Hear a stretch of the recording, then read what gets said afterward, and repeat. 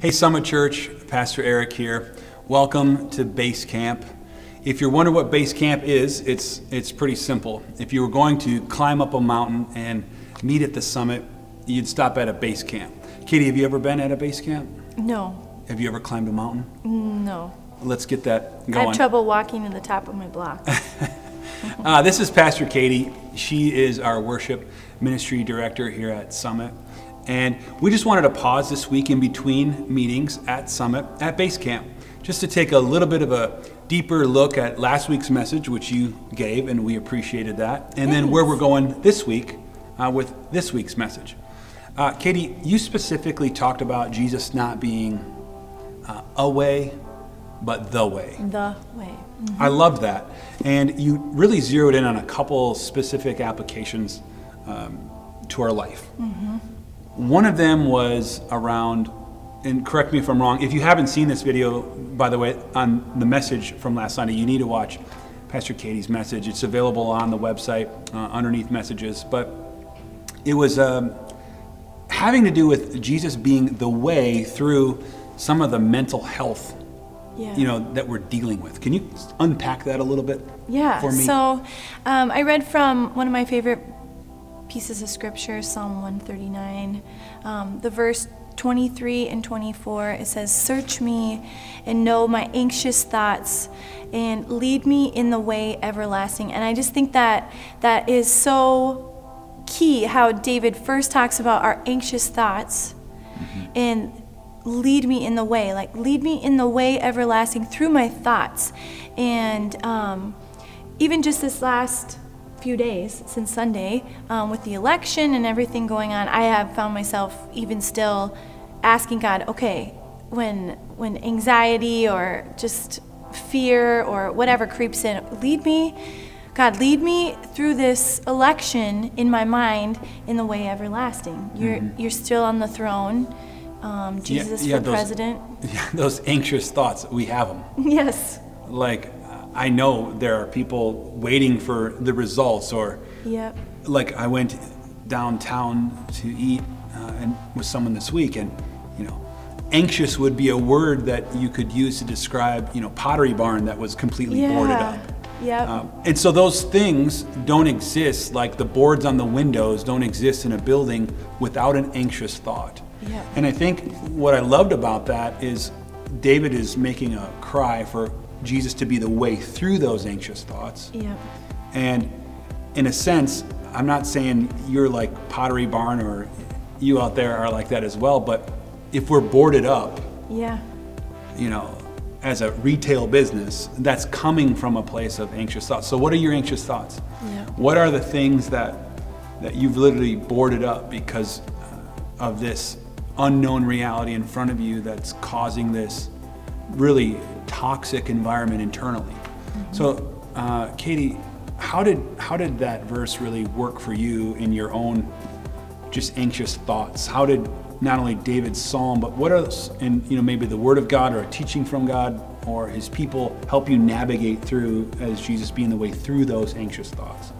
I think something that's really important to mental health sometimes, for myself, what I've found is when I can isolate the specific thought. Okay, it was something that I learned from doing something called the 21-day brain detox.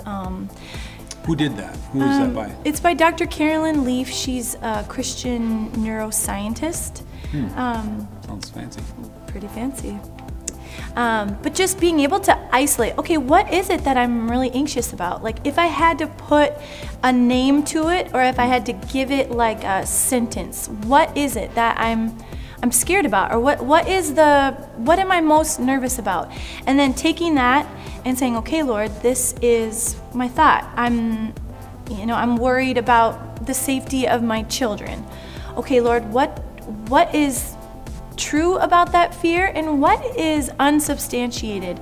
And what do you say in your word about that? What does your word say about it? And teach me your truth. And taking each thought, what David says, search me and know my anxious thoughts. Know them, help me name them, and then lead me in your way everlasting. Yeah, I love that. And so, Summit, here's what I would love to challenge you in, as Pastor Katie just sort of alluded to, we're really talking about mental health and those anxious thoughts that are toxic. So name those this week. Write them down and clarify them. Because a lot of times, if we don't know the problem, we can't really address the solution. So take a look at those anxious thoughts in your mind and sift through them, but pen them to paper so you can inspect them. Is that a good spot to start? Because then we can trust God to give us His truth. We can trust the Holy Spirit to, when we ask Him, give me your truth, speak your truth into my mind, we can trust Him to deliver on that. So we've got a little assignment then at Base Camp this week. Take those thoughts captive and put them to pen. I just want to share, because when I was watching the message, I was in Michigan preaching at a church. I wasn't able to be there, but I did watch online. And if you do watch online, make sure that you share the services or invite someone virtually. I'm not going to ask you to do it. I just feel that you care enough about the people in your life and their isolation to invite them into ours. So do that. But I was watching and I was just struck with this idea of anxiety, this anxious thought. And two things. One thing I want to tell you and you all is that anxiety is really based in a manufactured reality. Yes. It's usually in the future. Depression, it's co-laborer in like, let's just say, toxicity of mental health. That's usually based in the past. Yeah. So anxiety is based in a manufactured reality. Depression, most of the time, finds its root in our past. And that's why it becomes this dangerous feedback loop. 58% of people diagnosed with one are diagnosed with the other. Because anxiety is trying to convince you that your past is going to be like your future is going to be like your past. And depression is trying to convince you that your past is going to be like your future. But anxiety exists out there in this unknown manufactured reality that's usually not even based in reality. Like your clarity in thought or all these feelings, it's important to clarify those because it's just this thing out there. So what happens though, Katie, is if you look at anxiety, how did it get there? Well, anxiety is really worry. And worry, if you plant it in your heart, if you plant it in the soil of who you are, it will grow into a tree. And that tree bears fruit. And the fruit on that tree is called anxiety. Now, depression is based in a different place. Depression in your heart, if you bury depression, whether it would be something that marred you or hurt you and experience, all this sadness based in the past, you bury that in your soul, that grows into a tree too. And in depression is the fruit on that tree, but if you track it back, the roots of a tree that grew is really fear. You fear that the past is going to be like the future. You're afraid of what happened, that it'll happen again. You're afraid of the unforgiveness that is there. This is where like depression holds its power. It's rooted in fear.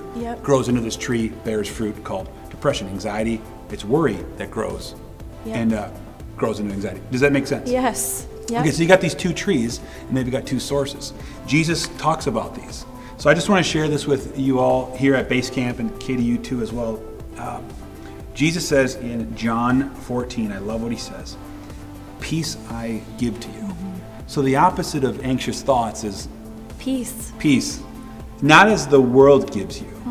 So do not let your hearts be troubled.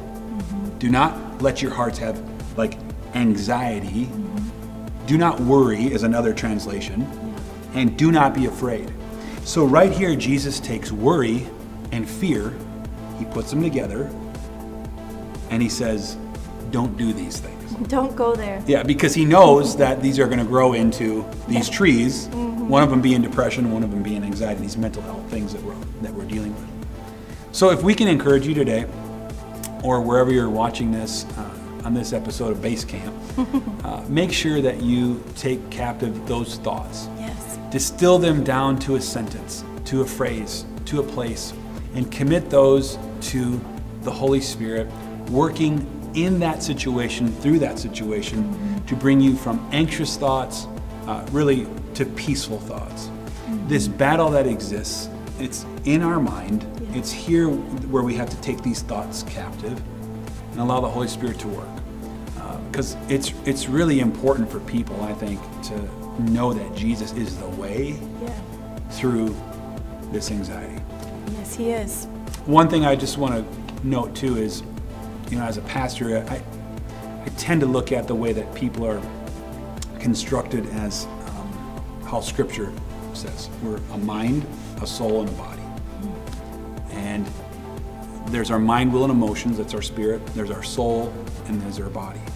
And anxiety sometimes exists in all things. Yeah. Not so much our soul that is alive in Christ, but our mind, will, and emotions. This is where this battle is. And then you have your body that sometimes it's your diet, sometimes it's your lack of movement, and all these things that are. So it's not necessarily just a pill and a prayer, but sometimes it's definitely the whole person. The whole person health. Yeah, and I think we overlook that sometimes in the church, where we tend to ignore some of the other ways that Scripture says who we are. Yeah. That we're just going to go away with this through one of these methods. It's maybe all of these methods. Yep. Because God has created all of them. So at Base Camp, this episode, just want to dig in with that so you can take those thoughts captive. That's your homework. This week at Summit, you're going to want to make sure that you tune in live, or that you, not tune in live, that you show up live. Come and you to church. Tune in online. I'm going to be talking a little bit about being a bridge to the future. And one of the keys that I think is paramount in that is